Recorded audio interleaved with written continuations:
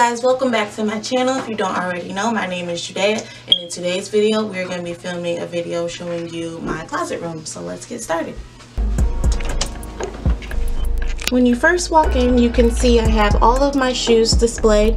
These are the Billy bookcases from IKEA in the espresso. I got this rug here from HomeGoods, and I also got the ottoman from HomeGoods.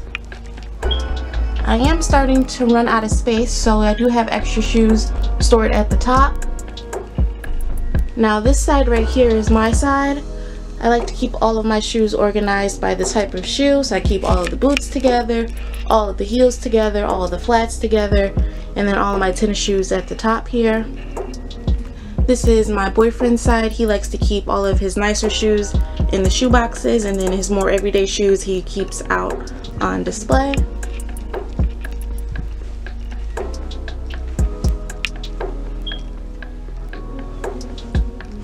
Inside the closet here, I have my makeup vanity. Now this is something that I did a DIY project. I got this vanity from a garage sale, and I painted it white. I got the stool from HomeSense, and I also got the makeup mirror from Pottery Barn Kids.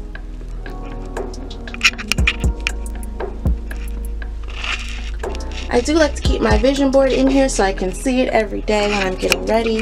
And then also at the top here, I like to keep a few extra wigs and also some extra shoe boxes.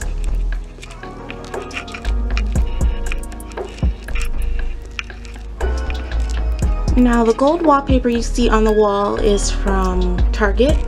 It's the temporary wallpaper that you just peel and stick.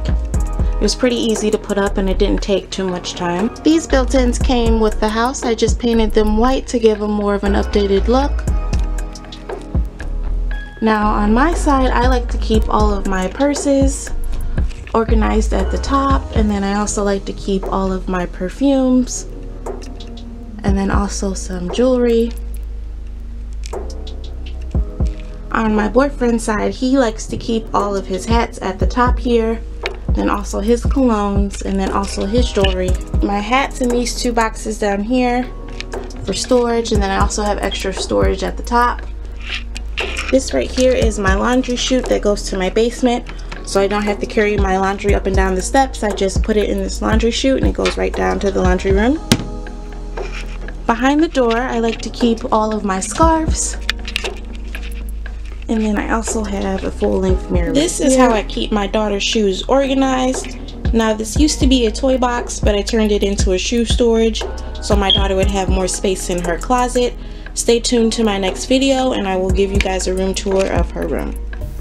Here is what the closet room looked like before. The very first thing we did when we bought our house is install brand new carpet. Then I painted the built-ins white. This is the smallest bedroom in our house, and I knew I wanted this to be the closet. This is a before photo of my vanity desk. I bought this off the app Let Go for $25 and painted it white. I am always shopping around for used pieces. I use Facebook Marketplace, Craigslist, OfferUp, Let Go, and also the Goodwill to find great deals. As you will see in upcoming videos, a majority of the furniture in my house I bought used and I updated it.